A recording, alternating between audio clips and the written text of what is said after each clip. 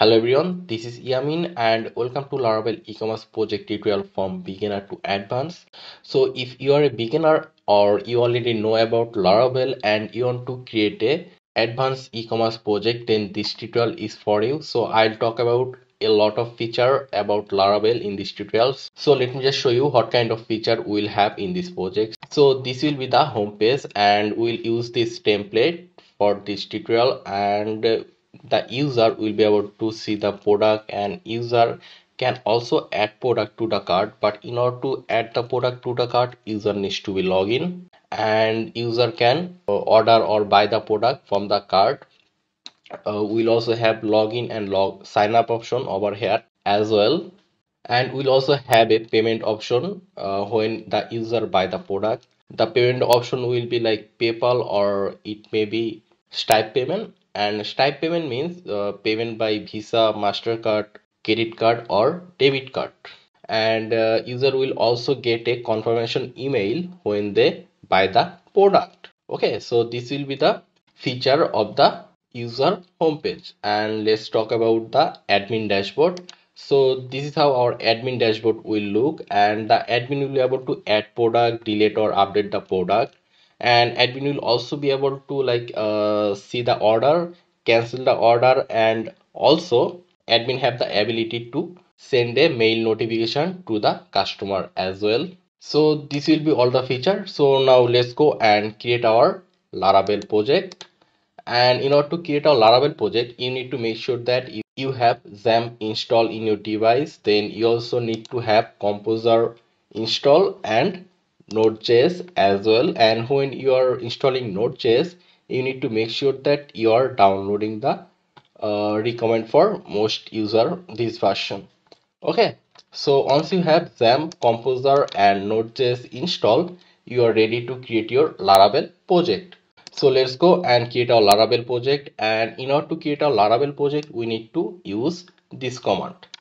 This command will create our Laravel project. So let me just copy this command, Control C, and let's go to my folder, and let's say we will create a Laravel project over here in local disk G. So in order to create a Laravel project, we need to open a command prompt. Let's just say over here cmd, and if we now press enter, it will open a command prompt, and we'll just paste this command over here.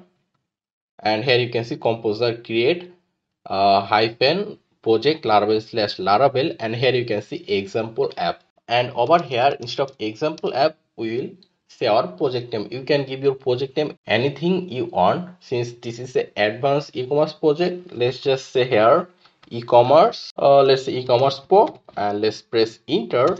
And if we press enter, it will start creating our Laravel project, and it will take like 5 to 10 minutes to create our project. So I'll just fast forward the video for now.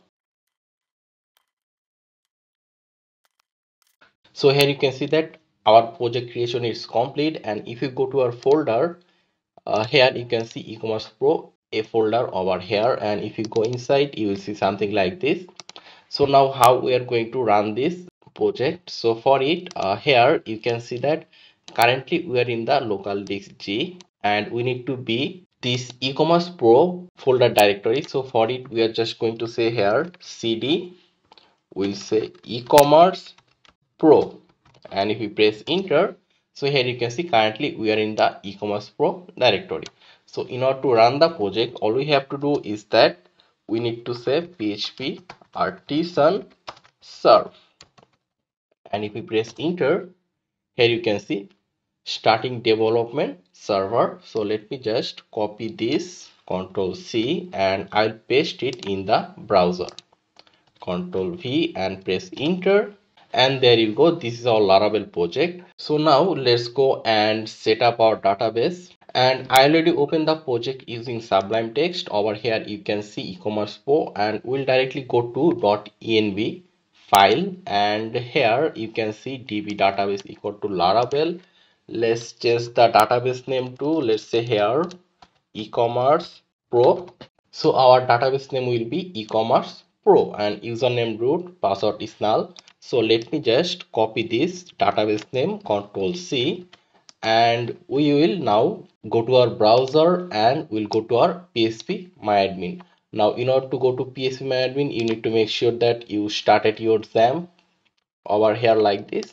So right now let's go and create a database. So for creating a database, we need to click new, and here we are going to mention our database name, which was e-commerce pro, and we'll just click create and it will create our database. And here you go. So this is the database that we just created. So this is all about this tutorial. In this tutorial we just create a project and set up our database. So in the next tutorial we'll make admin login and user login and registration system, and when the user is logged in, then it will take user to a specific page, and when the admin is logged in, then it will take the admin to the admin dashboard. So I hope everything is clear, and thanks for watching. And if you like this video, then please subscribe to this channel. I will actually really appreciate it, and you will get the full tutorial playlist at the right corner of this video and also in the description as well. So thank you very much for watching. Stay tuned and stay healthy.